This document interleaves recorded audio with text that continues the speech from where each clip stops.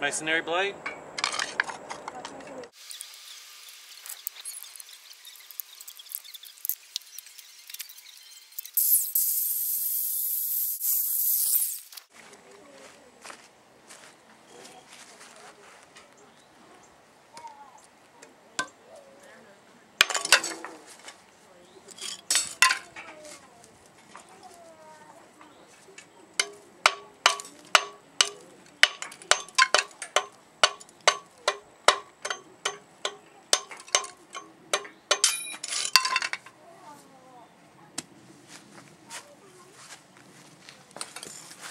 Now I've got a custom, it's an A-shaped block, shaped just like an A, well, capital A. It's a capital A block. And that's the only custom block we'll need for the whole project.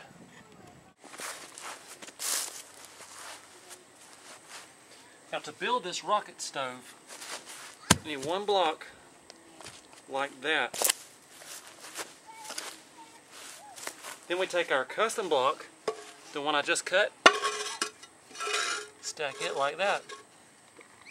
Then you take a third block. These blocks are all used. That one's got a little bit of mortar on it. I'm going to put it right here. And then your fourth and final block. Put it right there. Now as an added bonus, I have this off of an old grill, and it's about the same size as a block, slightly bigger, but it's about as close as you're going to get. Now what I'm going to do, I'm going to build a little fire in that chamber, the little chamber right here. It's going to be a fire in this. And then the heat rises, pulls the air out, pulls new air in. Now these rocket stoves are great during a crisis. If you've got no power, you need to boil some water. If you can find 4 blocks, you can build these. Rocket stove. I guess we better go grab some firewood and some matches. So if I walk out and look under the pecan tree, these little sticks like this, these are perfect. Dry.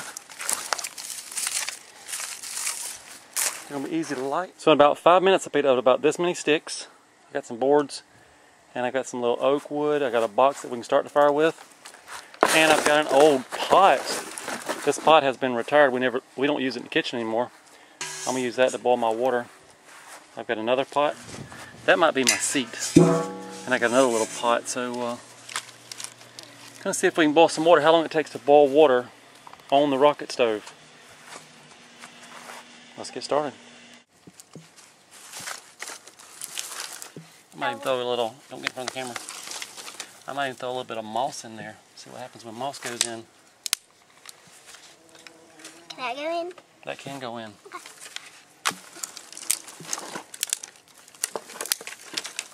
And these go in? Okay, so I got this little bundle of kindling.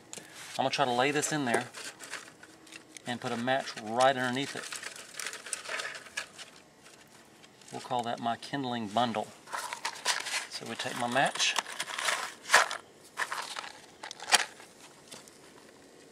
put it right underneath them sticks.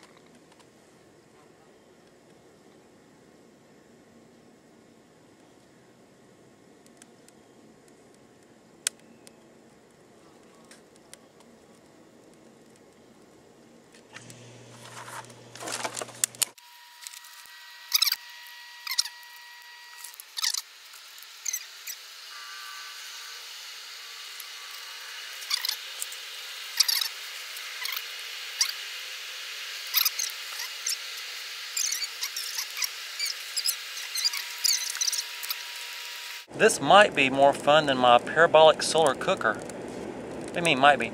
This is even more fun than my parabolic solar cooker. Click here if you want to see my parabolic solar cooker.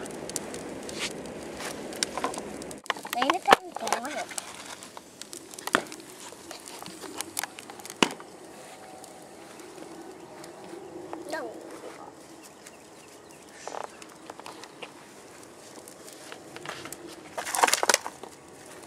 This one can go in.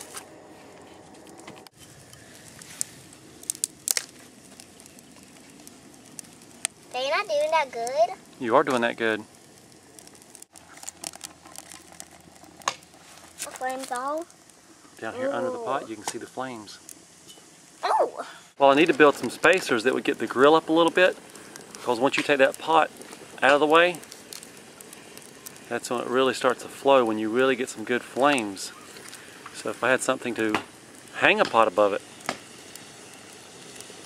that would be the trick right there.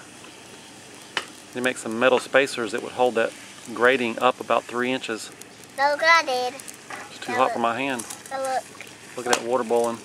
Oh, look what I did.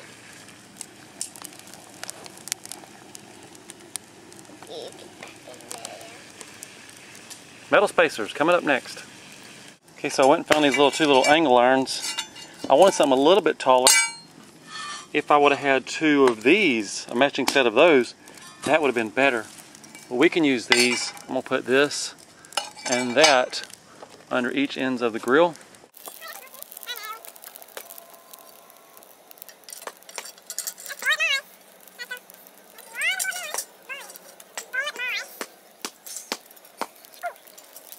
That should do better.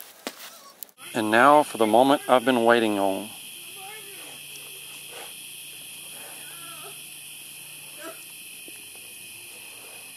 Where's the hush puppy? That was weird. And that is what I'm talking about.